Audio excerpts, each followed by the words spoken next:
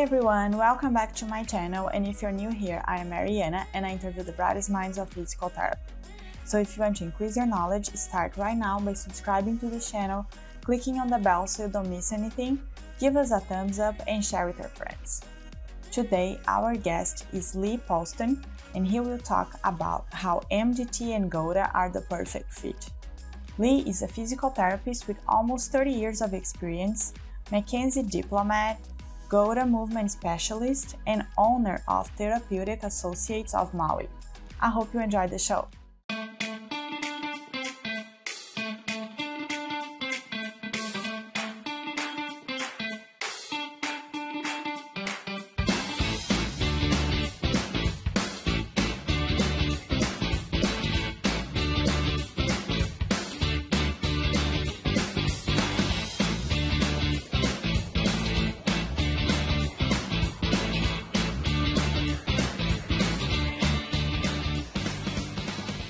Hi Lee, welcome to PT Pro Talk. How are you today?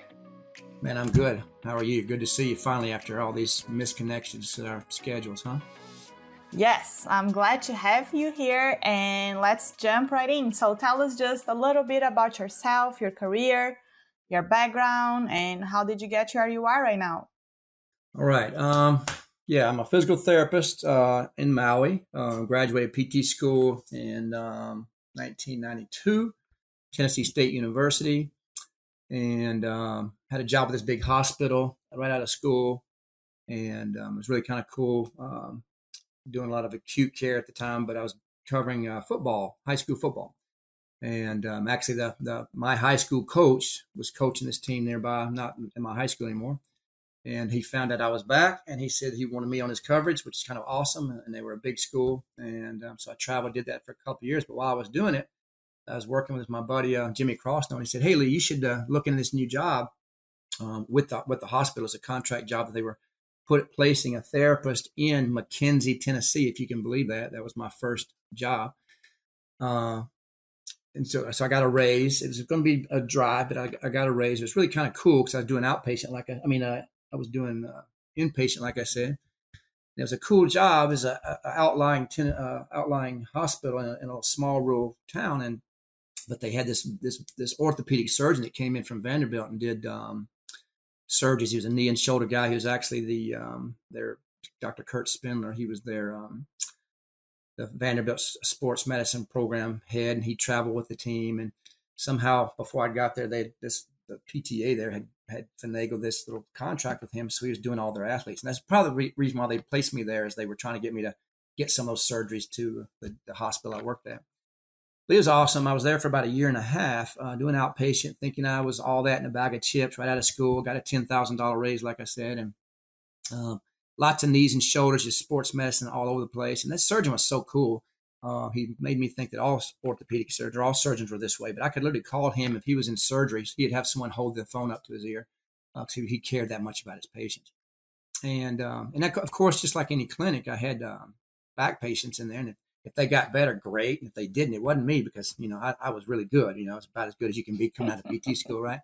Because I knew what most people know coming out of school: hot pack, ultrasound, E-stem, soft tissue mold, and which not much of anything. So but I did that for about a year and a half, and there got to be a little bit too much politics between the three hospitals. The hospital that placed me there, the little McKenzie Methodist Hospital in Vanderbilt. And so I just decided, hey, I'm young and single, I'm going to start traveling. So I did travel assignments in North and South Carolina. Just happened to luck out and discover this gig in Maui in inpatient. And I just kind of great timing because there was only one other person up for the job. So I guess I kind of ruined that person's plan because I did the interview and I got the job. And I was there for about 3 years, about 2.5 years of with the traveling stuff. And it was in acute care, which acute care is awesome as far as traveling because it's very mindless. I mean, it's very easy. All you're just basically doing is getting people up and out of the hospital. So it really wasn't really much hard work.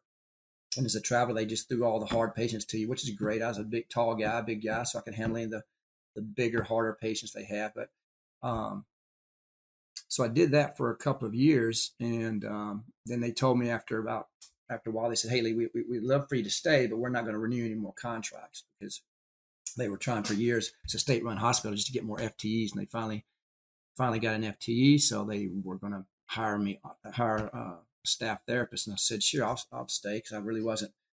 I came on as a traveler there for 3 months in 1997, and I just kept staying, and I ended up never leaving. But then, because I got out of that contract job, or that they stopped the contract, it basically cuts my pay, cuts my housing stipend, and luckily I got a car from them, because instead of doing rental cars every month, I would just kind of get them to give me the money, so I ended up just buying a cheap car.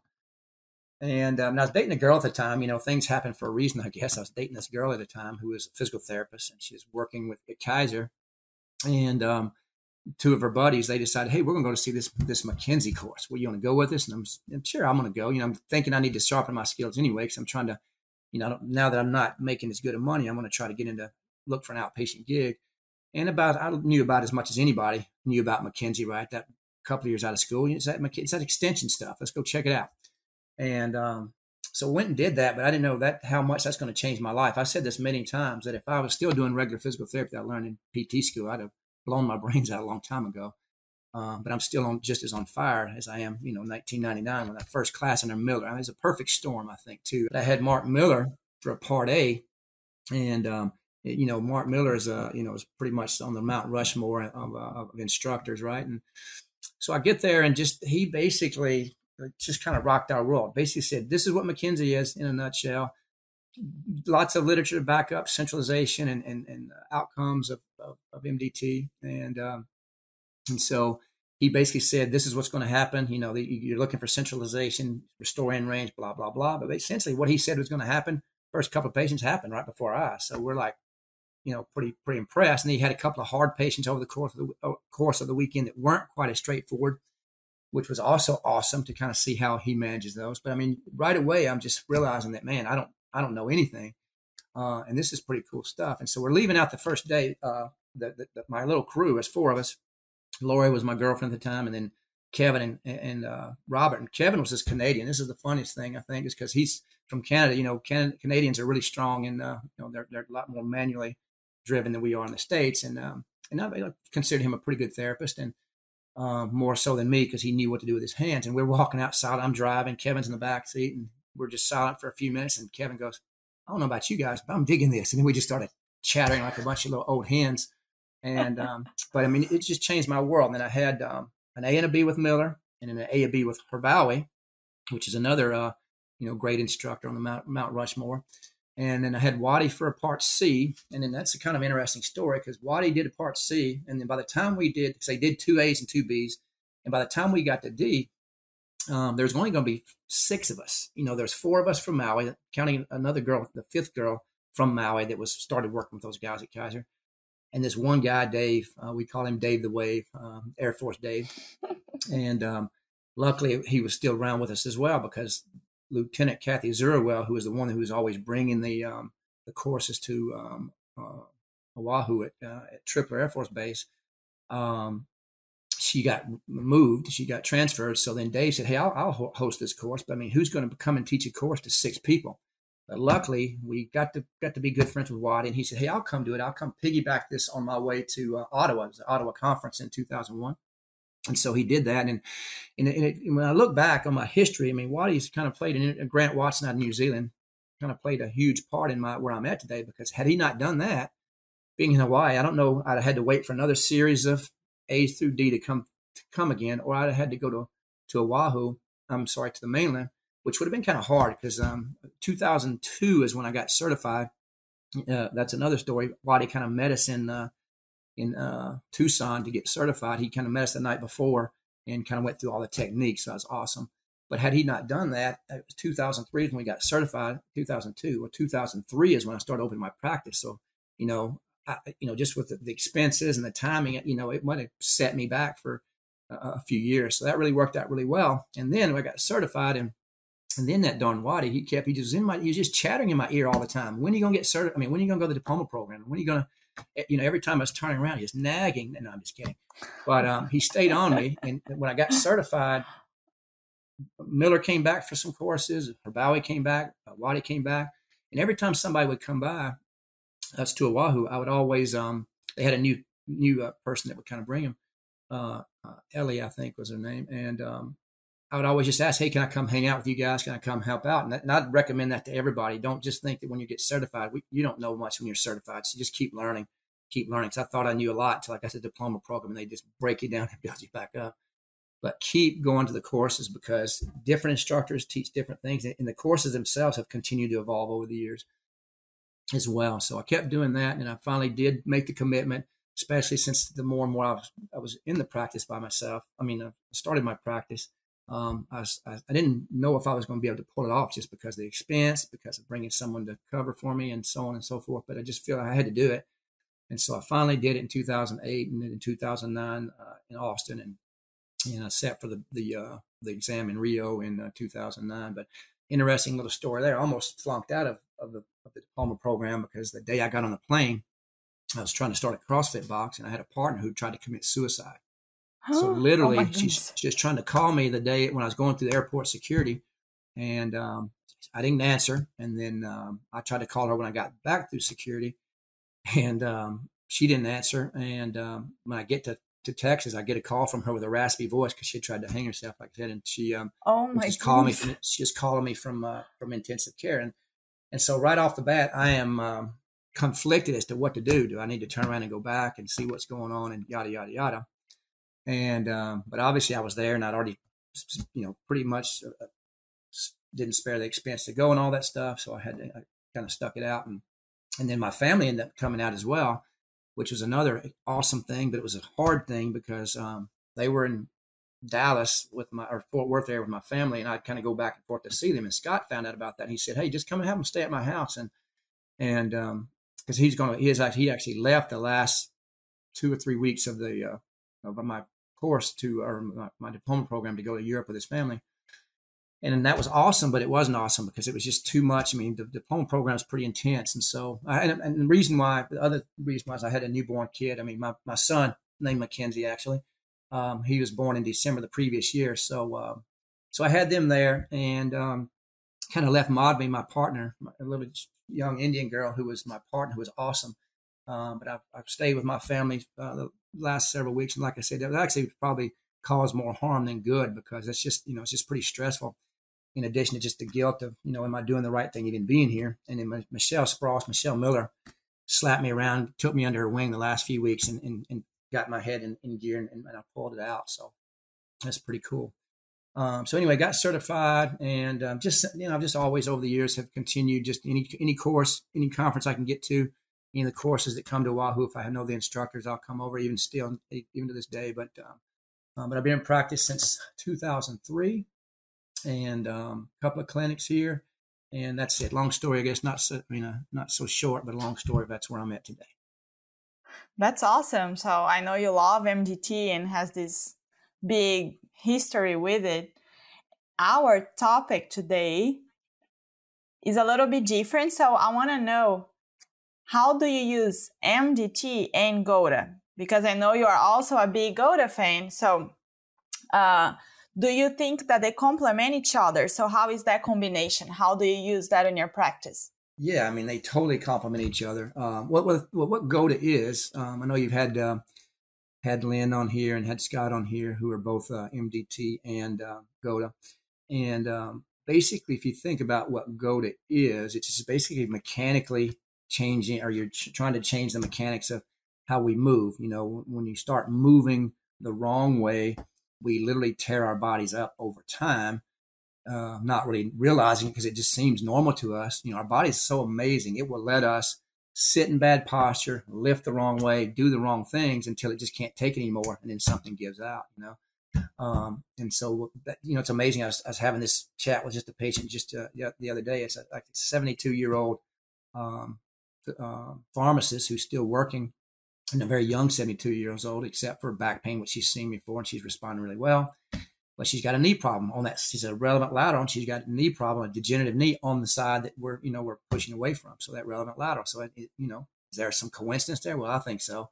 And I asked her, I said, so why do you think your knee's worn out? She said, I don't know. You tell me. And I said, we were having a discussion. She didn't, she's a pharmacist, so she's not doing anything, with her job to wear her knee out. She didn't do anything sports-wise to wear out. So there's no real explanation. I also had a teacher that I use this example all the time as well. a retired school teacher who, again, a school teacher, no history of sports or anything, and she had both of her knees replaced. So how do we explain that? For no apparent reason, like insidious onset back pain, other than the fact that our own movement is doing it. And so, if you, on day one, I'm still on fire today as much as I am when I first, in 1999 on MDT, because again, all my friends that know me, and Lynn made me a great shirt that says, McKenzie's a genius, and she made me a great shirt in our diploma conference a few years back. It's got a picture of Robin McKenzie with Einstein hair on that says that E equals MDT squared. As I always say that Robin McKenzie's a genius, and anybody that can make me look good in the clinic every day has got to be a genius, right? But I'm still just as on fire as I was in 1999 because, it works. We all talk about, wanting to seek and destroy derangements per Miller. And it's just that power of having somebody that no one else can fix. And they walk in your clinic and, on day one, you start making these changes. Well, we can make that improvement even better when we clean up movement patterns that get them there in the first place. In MDT, we're all about correcting their posture and making sure that they're consistent with a home exercise program. Well, if we are still sitting sitting kind of gets us front chain dominant, which is a compressive position for your spine, in that we're sitting all the time, then we stand up and we're also in the front chain. Well, front chain standing is just as bad as sitting. It's just not as much force, but if we're standing for long periods of time, the force can cause our derangement. We can cause ourselves to re-derange. And, you start doing the better, worse section, and it's a different mindset now. Is walking and standing and walking making things worse, potentially with walking because there's a relevant lateral, or are they just too GOATA, worst of all time, where their toes are turning out and their inside ankle bones are collapsing type of thing. And so that whole mindset has shifted somewhat, because without a doubt, when I'm reducing someone on day one, I don't always necessarily, I'm not always able to do the full GOATA presentation on day one, because I'm trying to get them, do the McKenzie exam first. But everybody, at the very least on day one, I'm trying to fix everybody's feet, because it just makes so much sense. If you're toeing out, and when you toe out, your inside ankle bone has got to collapse a little bit. It just has to, because you're moving forward. And that collapse of that ankle is going to take the arch collapsing. It's going to take the ankle with it. It's going to take the knee with it, and so on and so forth.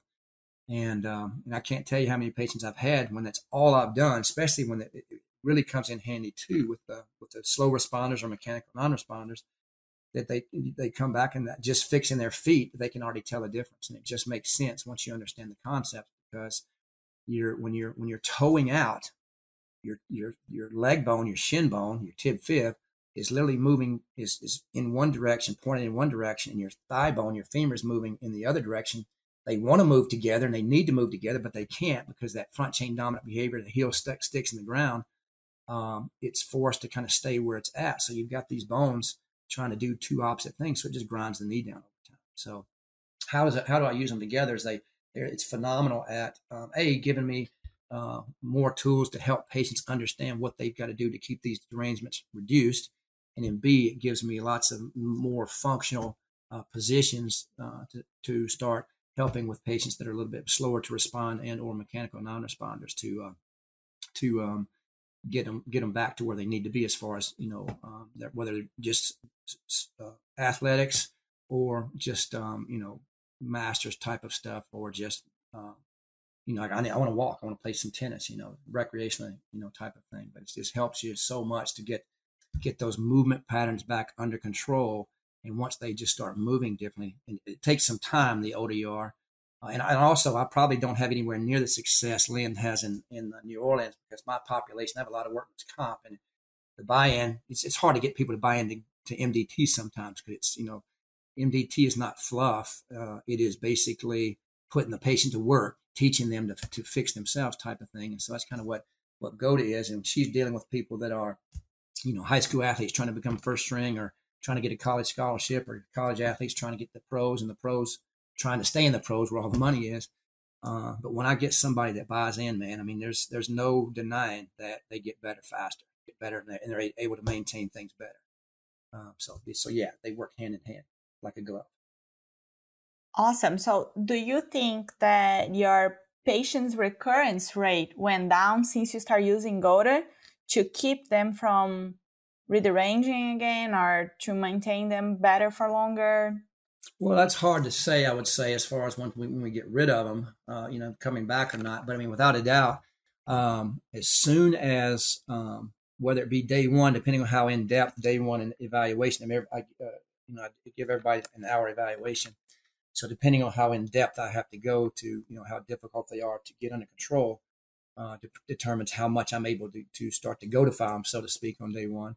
But without a doubt, once they buy into it, yeah, absolutely, because it just makes sense. I mean, like I said, once you understand the concept of what these guys in New Orleans are talking about, I mean, Coach Gilly, Coach Robert McKenzie, genius. Coach Gill's a genius. Just the very fact that this guy who's a businessman, no medical training whatsoever, but he's able to fix himself. And I think it's kind of interesting to point out the dude's like 6'4", 260. He'll tell you himself he's probably doesn't eat as healthy as he used to anymore, but he's a big guy. He always was a big guy, and he's still, after this history of supposedly needing his back fused back in his late 20s, early 30s, dude still does well. I think he says 6 to 9, 6 to 8 sprint triathlons still every year at 6'4", 260. So that's the big Clydesdale division. And he's playing golf, he'd play golf all day, every day if he could. And I think he does pretty much play golf as many times as he can a week. And again, I think that's pretty impressive to be such a big guy with his history. And then we know, he always talks about having degenerative disc disease. Well, we all know at MDT, everybody's got degenerative disc disease to a certain degree, but he had it bad enough that they were really wanting to fuse his back. So he definitely had it bad enough. But that in and of itself is pretty impressive. So I lost my train of thought there. Where are we going? But I'm just curious to ask you now. So how did you? What did motivate you to go through the GOATA training? How did you find out? Was that Lynn's fault?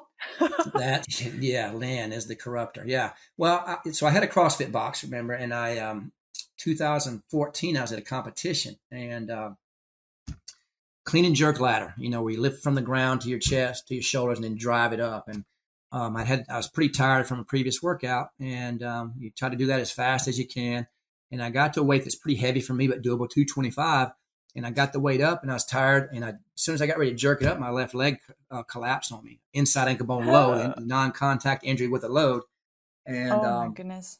And I thought, I knew I damaged my knee pretty bad, but after I did the MRI and had to finish the competition, which I did, which was not pretty, but, CrossFitters, they're a crazy bunch.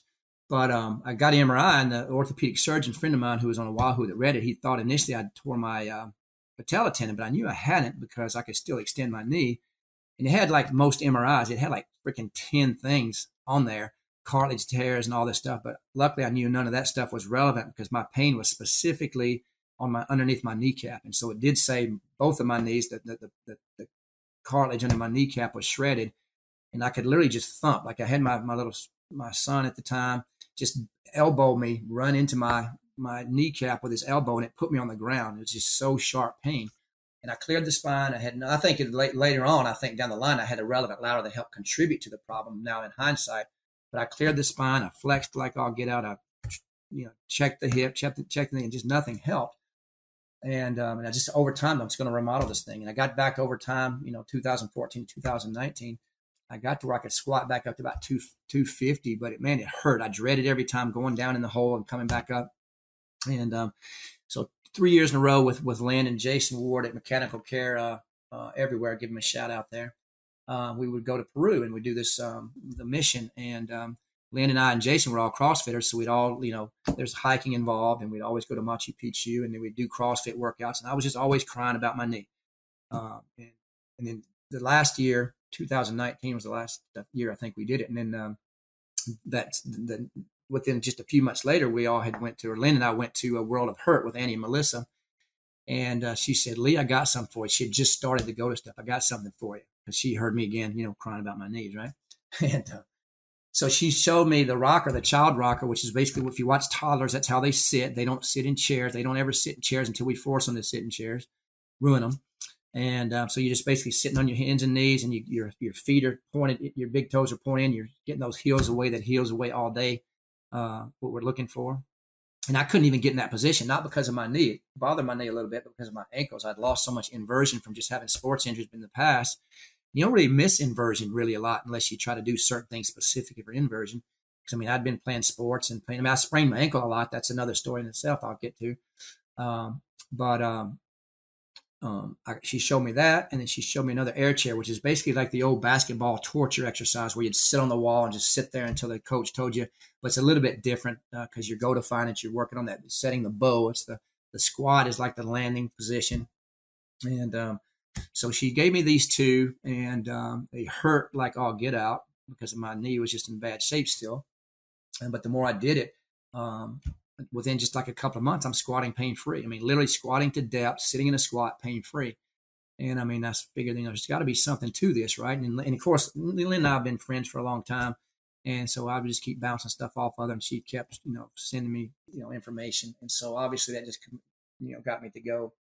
And then again, once you start going through it's just basically like slow motion video work, and just looking at how the injuries occur and how most people move and how these people move. I think Lynn had talked to you about that. He looked at the 4 different groups: toddlers, age group athletes, 50, 60, 70, 80, even up to 100 years old that are still running and moving without a lot of pain. And then indigenous people, and then the age group, the super athletes, the Michael Jordans, the Tom Brady's, and realized that they all kind of move the same. And I sure as heck didn't move anywhere like those guys.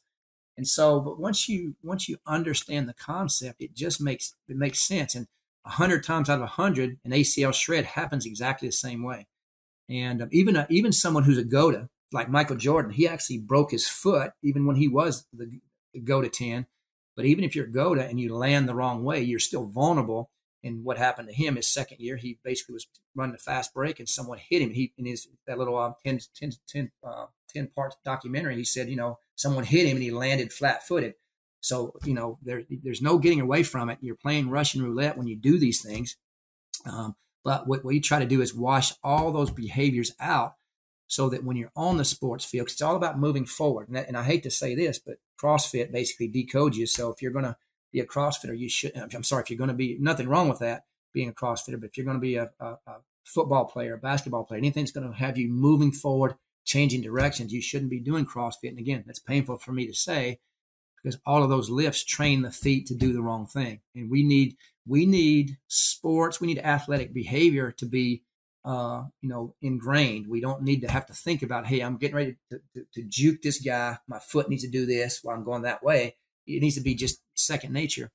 And unfortunately, we don't realize that we're training the central nervous system to have that behavior that ruptures the ACL with those lifts, because you're telling the brain it's okay to have your toe out. You're telling your brain it's okay to let your knees collapse in, so that when you're running full speed, 6 to 8 times your body weight, and you make that cut, and you're used to letting that foot turn out. Well, guess what it's going to do when you're running full speed and not thinking about it? And then you cut the other way, and that's how the ACL shred happens every single time. And we're not talking about contact. We're talking about you should never put your foot in the ground and have your knee explode on you. And they're having a epidemic of that the last several years. And the guys in GOATA and GLS in New Orleans, as well as the athletes, the coaches around the world, not one ACL shred has happened in their years of doing this. Not one Achilles shred. Now, granted, there's this one Buffalo Bills guy who is GOATA, and he did have an Achilles shred, but he'll tell you his Achilles had been shredded. That's how he found GOATA, from his previous surgery on the other side. And they bought him like 3 more years, signed a new contract, made millions of dollars, but then he stepped back the wrong way, because he's a lineman, and linemen are taught how to, they are, if you listen to coaches teach the linemen, they're teaching them wrong. They're teaching them to push off their big toe in that position. He stepped back in a WOTA position and it popped on him, but he'll defend it today, because now he's excited, because he has a game plan now to get back when he does his surgery, which he should have had his surgery long ago by now. But GOATA is basically the pattern that we should all be doing, and it's very easy once you slow things down in slow motion video to Well, you don't need slow motion video to see the WOTA patterns. Once you see it, you can't unsee it. But the really cool thing about it, and these guys are way better at it than I am, Coach Gary and Coach Ricky and Coach Gilly and even Lynn as well. They can literally look at the slow motion video and they can tell you what's wrong with you. And I can do that to a degree, but they're much better at it. They've got such a keen eye. It just comes down to watching video. Yeah. So I'm understanding here that the key is change the patient's behavior and habits, or like how they walk, how they move. So how do you help a patient to change this behavior?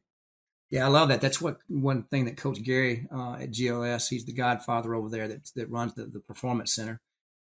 And that's one of the things he's talked about. And that's essentially what we're doing in MDT. I mean, if you think about it, like I said, is MDT is not fluff. You're trying to teach the patient how to manage themselves. What's better for them to come to see us 1 or 2 or 3 times a week, or to manage themselves 5 or 6 times a day. But you've got to, we're always trying to sell MDT as to the right approach to get them to do that right thing. But you have to educate them on how to back injuries, for instance, how they happen. 66% of the time it's not trauma; it is no apparent reason, right? And the no apparent reason, well, there is a reason. It's our patterns. It's our body mechanics and our poor posture, slouching all day. I used to always laugh when I had a CrossFit Box, and I always taught the morning classes. And, we're doing deadlift, for instance, one day, and they had these people that they're afraid to increase their deadlift because they don't want to hurt their back. But yet they don't think anything about going and sitting 8 hours in crappy posture. They don't realize that that's way worse, because at least with that deadlift, you're really working on the proper technique. But who goes and sits in a chair for 8 hours and thinks about, they've got to sit the right way? They don't. They let themselves just kind of collapse and hang on their ligaments because it's easy. It actually takes effort to work on sitting up straight and tall. It takes effort to stand the right way. And so we're just a society of, technology is awesome. Computers, cars, refrigerators, so we don't have to go kill our own food, but it's making us lazy is all get out. And so you have to, first of all, help them know that what the problem is, and show them these movement patterns. We show them, basically at GLS, they had this great setup of all these pictures that show here's the good. We want you in your columns. We want your feet straight. We want back chain dominant. And here's the bad. And basically, Gary always says, whenever I put them through the storyboard, they break out the checkbook because it just makes sense. I don't have enough space for that great checkbook, that great storyboard, but I do have on my iPhone, my iPad, I've got some of the pictures that kind of show, this is how these guys move. These guys that have played a long time, that haven't gotten hurt. And now after we do your video, let's look and see how you move and how you match up. So they get it. They get it right away. I say, I don't move anything like that. Because you can't mistake it. It's just like men and women. When you're running the right way, you just look better. When you're a GOATA, and it's just like it's just like poetry in motion. Everything is, and it's all about transfer of energy, the correct energy. When you're not moving the right way, you're throwing energy out somewhere. I like to use the example, think about baseball pitchers. Well, they can actually, stop Tommy John surgery and stop rotator cuff surgery. And it just makes sense because you're trying to transfer energy from your foot out your hand. The energy of the ball goes from your foot through your body out the hand.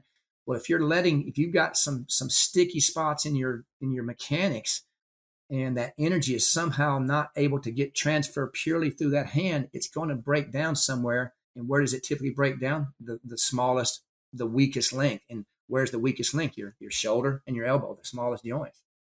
And that's all it is. That's why we tear our knees up, because the energy is getting, it wants to just, we want to rotate from side to side. That's all walking and running is. It's just transferring that energy from side to side over and over. And when there's somewhere that energy is getting lost, it's tearing your knee up, because the hip's not rotating the way it's supposed to, and you're not getting that heel away all day. Your ankle's dropping, and so you're basically just losing energy. And if you think about it, I think Lynn mentioned, if I'm not mistaken, that they guarantee 6 to 26% performance improvement. And if you think about that, that's pretty ballsy to think about, but it just makes sense, because if I'm running a 40-yard dash in the NFL, 40-yard dash, that's one of the biggest metrics out there. And it's very applicable, because you're how fast can you get up and going is really important in football. Well, if I've got someone that every single step, their ankle is dropping a little bit, that inside ankle bone drops, every single step is dropping and has to rise up and drop. And I mean, that's how many fractions of a second can I help them take off that 40-yard dash. In an NFL, fractions of a second, that's millions of dollars. And so just changing the way we move, we are transferring energy more efficiently. Therefore, we're moving better. Therefore, we're stopping that joint wear and tear. We're getting back chain dominant. So we're stopping that, just keeping our spine compressed all the time. I mean, chairs are just killing us. And back to your original question, how do you change behavior? You just keep showing it every way you can. MDT is the same way. Sometimes you have to explain, a lot of people are getting rid of the DISC model because you can't really prove that anymore. But I still love the DISC model, and it resonates with some people. I just talk about sticky joints sometimes, and that resonates with some people. You're always trying, with even the MDT, what is the proper explanation for what you're trying to get across to connect with this person? Because you have people that have no education to, people that have a lot of education. You have to kind of meet them at their level. And I think that's what makes a good clinician, is you have to understand that not everybody learns the same way. And same thing with MDT. And same thing with GOATA. Everybody gets the slow motion video. You cannot deny that Tom Brady, who looks like me, got a dad bod, has no business being on a football field when you look at him with his clothes off. But when you look at him on the field, he moves like butter. You cannot argue. I'm a Peyton Manning fan, so it pains me to say this, but the dude's 45 still playing. You've got to give him props. And it's not coincidence that he's still playing. And so those movement patterns, and again, like I said, just the more you do it and the more you see it, you can't unsee it, and it just makes so much sense. So the getting them to change their behavior is helping them see that what the problem is, and this is the roadmap to get you there. And like I said, with workman's comp patients, I'm not going to lie, it is a challenge. It's a challenge just to get them to do their normal home exercise program, much less try to get them to live in the rocker position, because those GOATA guys are saying, hey, they don't have any medical training. They're no doctors. There are chiropractors now. There are some doctors that are doing this, physical therapists, but they're trainers. But they say, you got back pain, go live in this rocker for a week and come back and see me. There's other things to do that, but there's plenty of them that say, just go live in this rocker, and it's such a good decompressive position. And they come back better because they're no longer sitting in a chair all day, every day. They're not, they can't go to work, so or they can't go to school because they're hurting. So what do? They sit around all day. So it's all about teaching them what they're doing on a day-by-day basis that's contributing to their problem. And once you get them to buy into that, man, it's game on. And then do you do that, just curious, about repetitive movement, or you do sustained positions?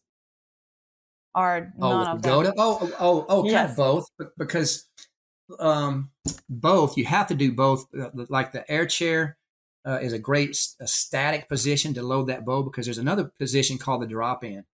And the drop-in is basically you're simulating landing on the leg. When you're running, you're dropping in on one leg, and you just back and forth, side to side. Well, that is a high-level position. Athletes will get it better, but especially when I'm trying to teach it to people that aren't athletes, you can't teach them to drop, to repetitively do it right away, because it's such a high-level position. You're trying to teach them to lift up on one foot. I'm sorry, they're standing on one foot, on the ball of their foot, outside edge of that foot, turning the knee out 22.5 degrees, turn the chest out 22.5 degrees. And one of the hardest things for people to get is to drive that hip back, because you want all of the tension to be in your low back, the low back into your butt and your hamstring, not your quad. And because we don't want to be quad dominant, we want to be hamstring dominant. And so without a doubt, you use, again, just like MDT, you use whatever tool. And that's the thing. You have so many more tools now with GOATA, all the different different movements, but you use static if you have to kind of back up and put the training wheel, so to speak, and give them some support. We back it all the way down, even just to the ground. You can do some of the stuff on the ground that kind of helps you work back up to get back on the standing. But it's just brilliant, because it's just, again, mechanical. MDT clinicians are going to get this because it's just mechanical. It's mechanically changing bad behavior. Mm-hmm. I'm just curious if you can just tell us briefly, general terms, what would be the best way to mechanically walk, run, throw? Like, do you have any tips for us, just to give us an idea of, you gave some examples of toes up and ankle bones in and all of that. So something just popped into my head when you said about the throwing. Coach Gary, again, the Godfather in New Orleans, I was on social media. He's a master too at just marketing, networking on social media. But he a year or so ago, there was a pitcher who was a bullpen pitcher. I don't know if it was college or semi-pro, I can't remember. But he just sent Gary a shout out about how he had one of his best outings or something to that effect. His velocity was better and all this stuff. And I said, hey, Gary, what'd you do? What kind of, mechanics, what would you do as far as his pitching mechanics? And he just said, I didn't do anything but fix his feet. And that's so simple and yet correct, because if you don't start, especially with pitching, it's about, again, the efficient transfer of energy. And all the guy did was fix his feet and show him how to set bows and corner his hips. And automatically, I mean, we had a kid there when I was doing my lab who literally in a couple of months put 10 miles an hour on his fastball just by, again, fixing his feet. And of course, at some point in time, there's natural ability in there. But I mean, what these guys are doing is maximizing that ability by taking out anything and everything that makes him inefficient. But going back to your question, very simple. The simple concepts are you have to have straight feet. It's like finding a goat is like finding a unicorn. You go to the mall, which I don't know if anybody goes to the malls anymore, but if you go to the airport, you go anywhere there's a lot of people and just start watching feet. I mean, everybody's duck footed, and duck feet is the toll road to destruction. As soon as you start turning out, it basically your inside ankle bone has got to drop because you're moving forward and your foot's turned out, and the ankle is going to drop. And when that ankle drops, it takes the knee with it, it takes the hip with it, it takes the back with it. So somewhere in that chain, you're going to have problems. And the biggest problem is typically, knee pain, but you have plenty of back problems as well. And it was so funny whenever I went to the course, every single time I went to the lab 3 times. I've taken one of my therapists. I went a couple times. I took another therapist. And all these trainers have the same story. They're trying to find better ways to move. They get it that they're having issues. They're trainers and they're all in good shape, but yet they find GOATA because they're hurting. And what I'm seeing is what I'm hearing is MDT, and Lynn and I say the same thing. Oh, there's a lateral derangement. There's a lateral derangement, because they start with back pain and they start notice their hips start to bother them and they start to have knee problems. And so, but they're basically, to the testament of GOATA, they're basically fixing themselves with these GOATA movements because you're stopping bad behavior. You're stopping front chain dominant behavior. That's the biggest thing as well, that front chain behavior. But back to your question, I'm sorry I get off on these tangents, but feet straight. You got to be on the outside edge. If you look at your foot, if you just take your shoe off and look at your foot, there is no weight-bearing surface on the inside of your foot. It's an arch, and it's a cliff to fall off of, as Coach Ricky calls it. When that ankle drops, it takes the tibia with it.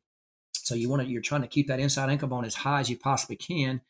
And they call it the 45-degree pressure wave. So when you're landing with your foot straight, your knee should be turned out 45 degrees or 22.5 degrees. Your chest should be turned out 22.5 degrees. Your shoulders is kind of cocked back. Your hands and your arms need to be doing a certain thing. And then when you're just rotating back and forth, you do the same thing. So that 22.5 to the right becomes 22.5 to the left. So that's a 45-degree wave. And you're just repeating that back and forth. And and then moving up the chain, you're trying to set a bow. Your knees got to turn out, and your chest needs to be up, and your butt needs to be back. And what most people don't get, and this has been the hardest thing for me, they ride me every time I was going there, is that front chain versus back chain. And even I always thought that I was doing it the right way with my patients when I just tell them to lift their chest up, and that puts them into that lumbar lordosis we want, but it doesn't get you fully back chain. Back chain means that if you look at your hip bone, your lateral hip thigh bone, and you drop a plumb line down, it should fall on top of or slightly behind your ankle bone. And everybody's falls within a few inches forward. So your hips and your back are always getting pushed forward. And, I was at the MDT conference, in Tallahassee with you guys. And you're just sitting there looking at all these MDT clinicians, these great clinicians who are certified in Diplomat, and you just see WOTA. And I have no doubt that there's going to be pain there at some point in time. But luckily, these clinicians have a way to fix themselves really quickly. But I would just wonder how much more will they never have any of these problems if they do. I'm hypothesizing, of course, but I'm pretty confident about those hypotheses because what I've seen, that how much can they, everybody stop their own little nagging injuries. Yes, we can fix them, but how about let's stopping them? Miller, in one of their studies, I guess they did in Tallahassee, talked about the recurrence rate is 50 to 60%. Low back injuries, low back pain comes back within a year. And it makes sense because, patients are all the same. Once they start to feel better, they fall back into what brought them there, so to speak. They fall back in those bad habits. They stop the exercises, and then it happens again. And that recurrence rate goes down to less than 10% when we maintain in-range extension. Well, I think we can get that recurrence rate close to zero if we get everybody's feet straight, if we work on have them setting bows and corners, and we work on back chain dominance. Back chain dominance is pivotal, and my battery may be going here soon as we talk about it. But as far as keeping reduction, one of the most important things is that back chain dominance. Okay. So if you have like a quick tip to give to PTs that don't know much about GOATA, like that they should pay attention, patterns that they should pay attention with their patients, other than the straight feed that you said, like anything else, like a quick tip to give to clinicians? Well, the biggest thing is the straight feet. And again, remember, the weight bearing should be on the outside edge. You want to make sure there's no push. You're not designed to push off that big toe. I know that's a bone of contention with some runners, but you're not designed to push off the big toe. And like I said, and how do we know that? Like I've had patients that tell me that without even trying, they're running faster once they start this movement pattern. It just makes sense because when you become back chain dominant, you also you're working with gravity. You're literally falling forward like the pose run. If you know anything about the pose running method, Nicholas Romanoff, he said he's fixed tens of thousands of running injuries by just fixing their running mechanics. And all he's doing is getting them on the ball of their foot. Now, granted, he doesn't talk about anything about the big toe. He allows you to run off the big toe, but when you're moving forward and falling forward and letting your hamstrings just kind of help you, catch your legs up with you from behind, you're not driving the whole weight of your body into the ground every single time. You're not having to lift the whole weight of your body up every single time. And so that's the biggest thing: feet straight, outside edge. And then your rib cage, the other big thing that we don't ever pay attention to, your rib cage has to be in front of your butt. You look at the military and you talk about how the military, they stand up to attention. Well, they're standing up in a front chain position. They're not standing up with their butt back as much as they should be.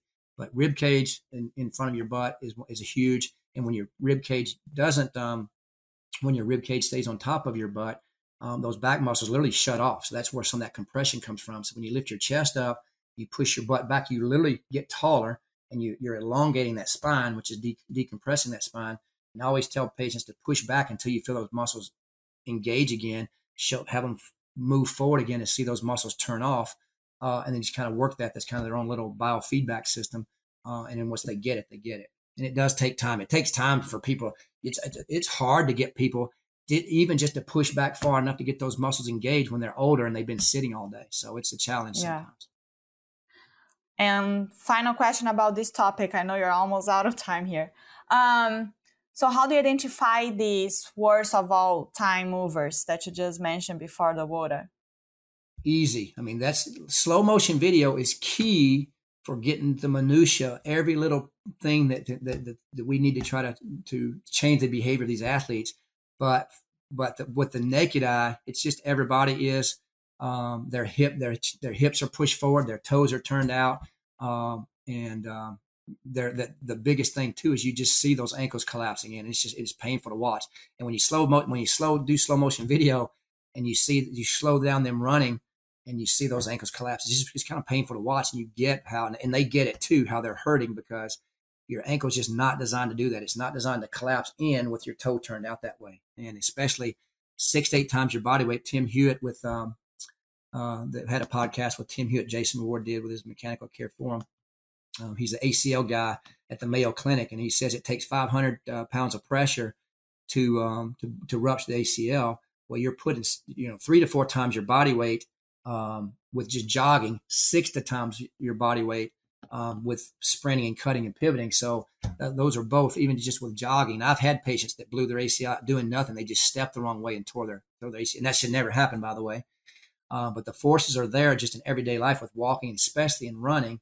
And so it's very easy to change those behaviors by fixing the feet. But that's the biggest thing you're going to see is toe out and those ankles collapse. And once you understand what back chain is, you understand that everybody's back chain dominant. And how can you not be when we spend all day sitting in chairs? Because that's basically training front chain dominant behavior. Yeah. Okay. So I'm going to transition now to the final questions. Do you have anything else to talk about GOATA before we transition to general questions? No, I mean, well, I guess, yes, I would. I guess, again, all my friends that know me know I say this all the time, that McKenzie was a genius and Coach Gill is a genius. The guy's brilliant. He's a businessman who was on a mission to not accept having his back fused at a young age, which would have just ruined him, being such a big guy.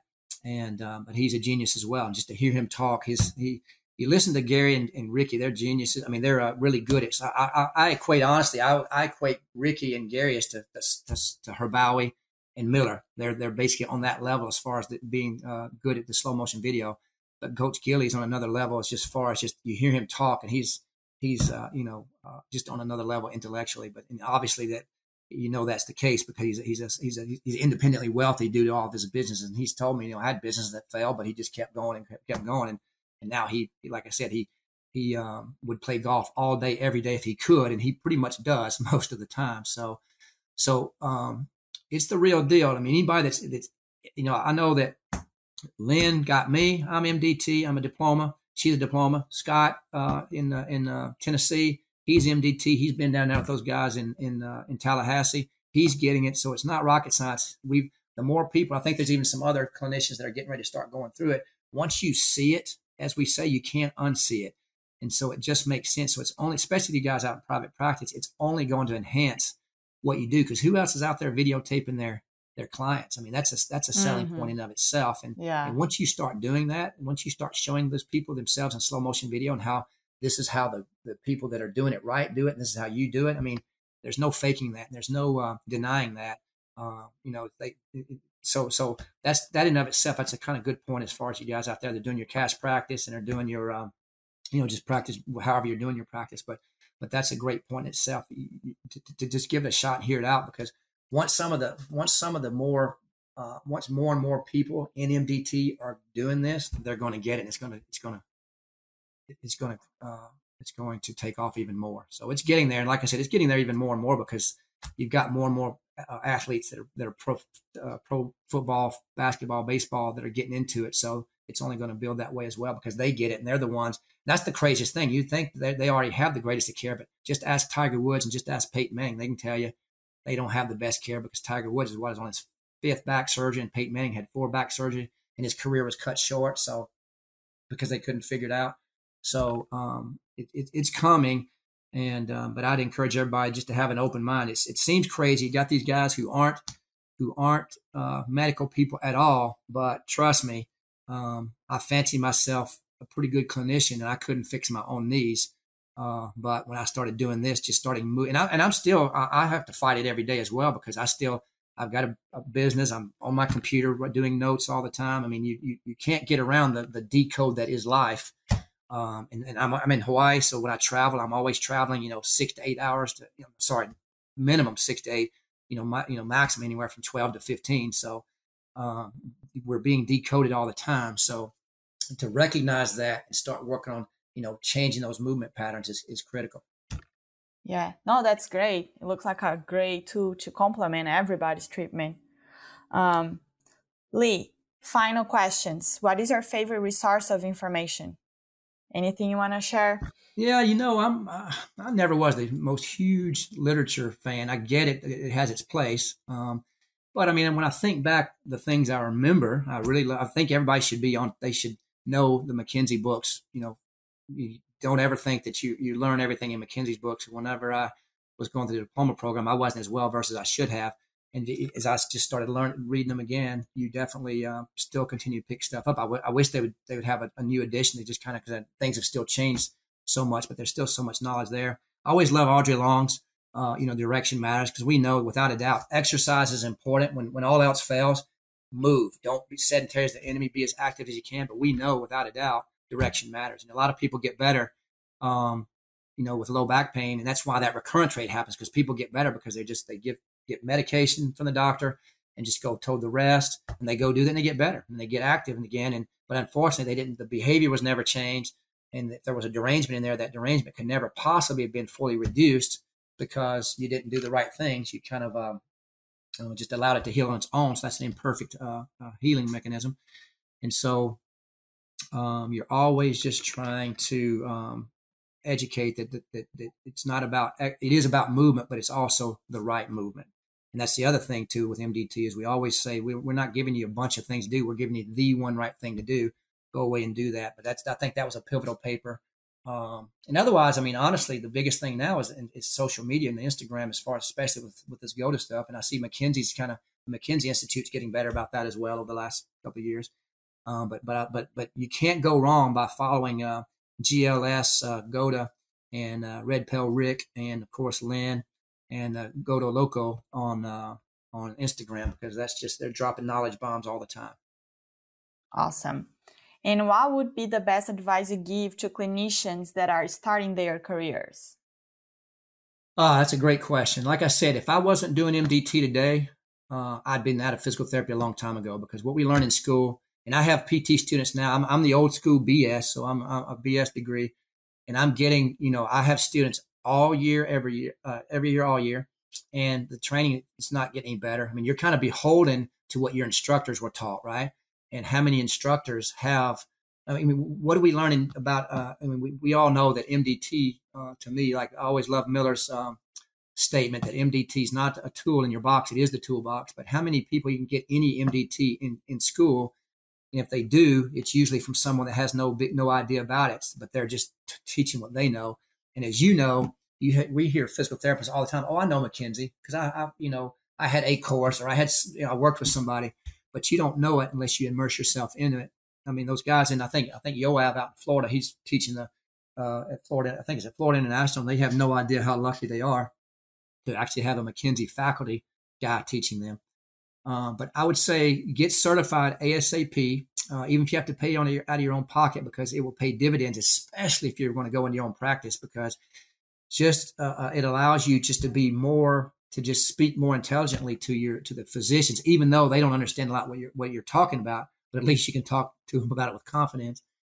And I'd get through that as quick as possible, the extremities as well. And then when you do get certified, don't even try to think that you know enough, because you don't. And I know that. I thought I was all that in a bag of chips, like I said, and I found out the harsh reality when I went to the diploma program. It takes about 5 to 6 weeks for them to break you down and build you back up.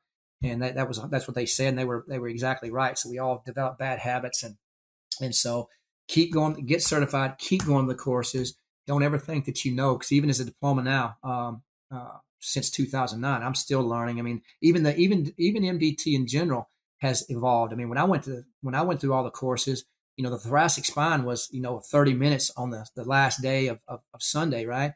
And still, I'm not sure what it is now, but I know with the guys in Tallahassee, they've made it a pivotal part of getting in there as soon as possible to check the thoracic spine. And that's what I tell all my students. If you got somebody that's sticky in the low back or sticky in the neck, get in between, because that's usually where the problem lies. Because if you're not moving above or you're not moving below, well, in between's obviously not going to be moving very well either. So get in there.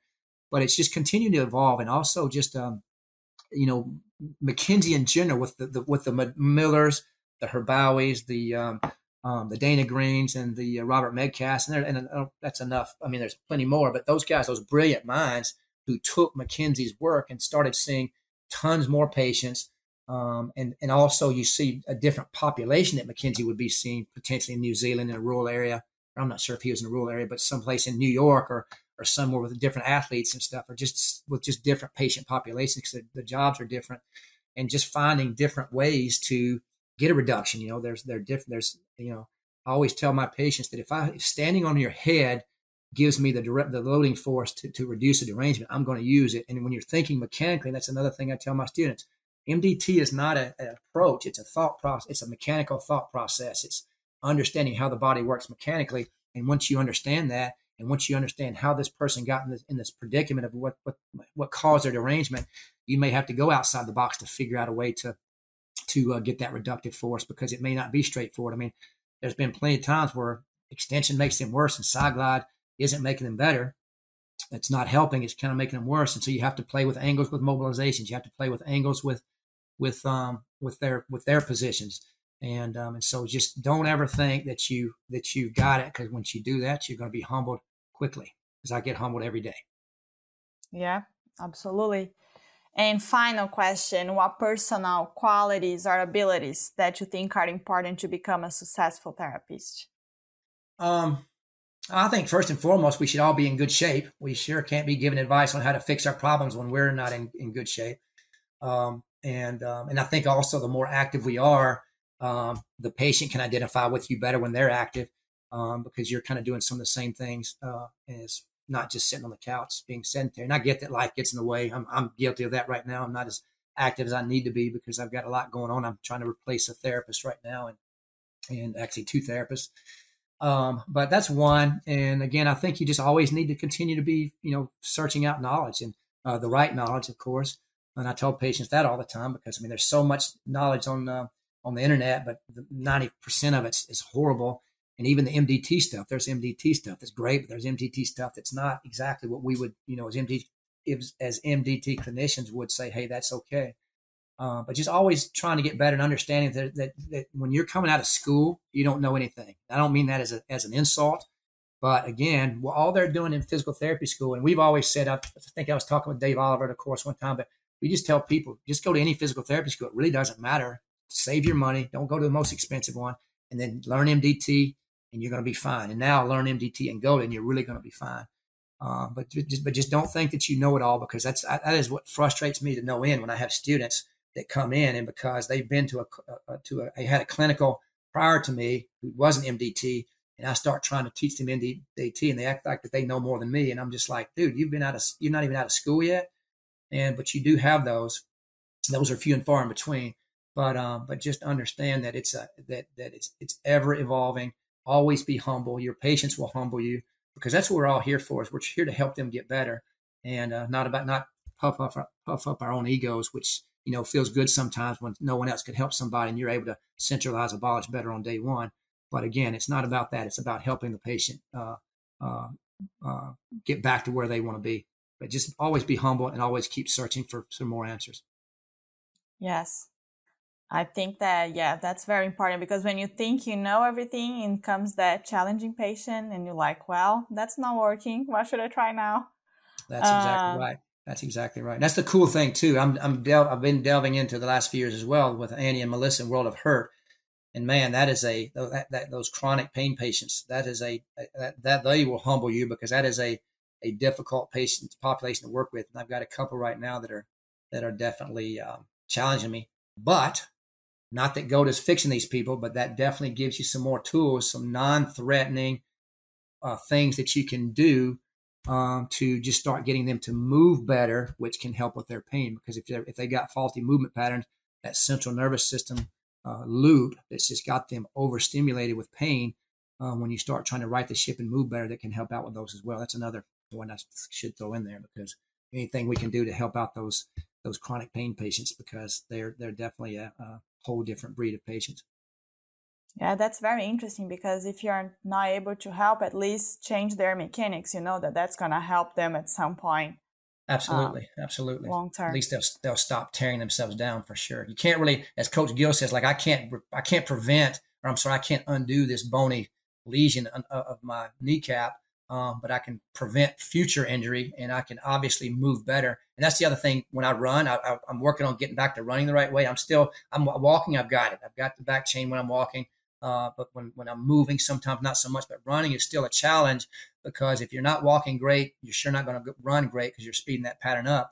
But I can tell when I'm not running the right way. And again, I'm not perfect, because my knee hurts, because when that foot lands the wrong way, I'm definitely collapsing that kneecap onto that part of the knee where it got hurt. And when I start getting my butt back more and I start setting that bow and getting that knee turned out, I mean, it's my own little biofeedback right now. So without a doubt, you can't undo the damage you've done if you've done too much.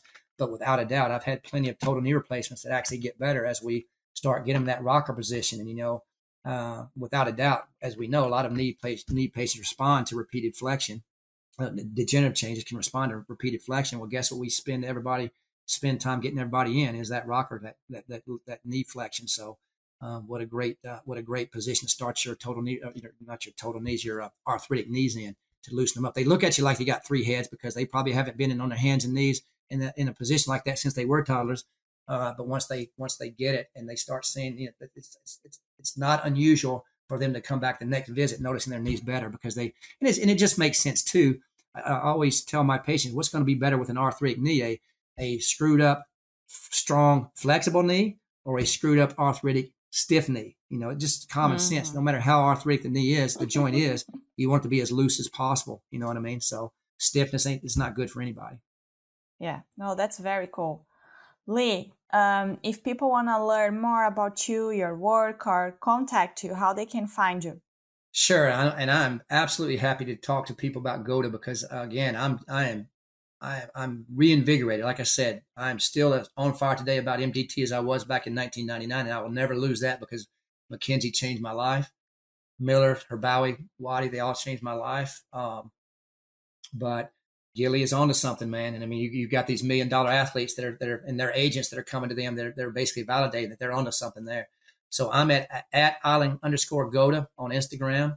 My email is outrigger70@yahoo.com. And I'm happy to talk to anybody because, like I said, it's coming. Whether we just want to be a part of it or not, it's coming. Awesome. Lee, thank you so much for taking your time and share with us all your knowledge about GOATA, MDT. I think it's amazing and open new horizons and new possibilities of us that we are all about body mechanics and makes total sense. So I appreciate it. Hey, thank you. And you can tell all your listeners if they need to get some sleep tonight, just throw this in. That'll probably put them right to sleep. But most importantly, congratulations on becoming a citizen. Welcome aboard. Thank you. Thank you. Yeah, I'm pretty excited about that. All right. Well, welcome. And yeah, thank you so much. I appreciate it. It was great to meet you and you and the group of girls you were hanging out with in Tallahassee. And yeah, we'll stay in touch and we'll see you. Hopefully a conference coming up soon. Awesome. Yes. Bye-bye, Lee. Take care. Thank you so much. Bye-bye.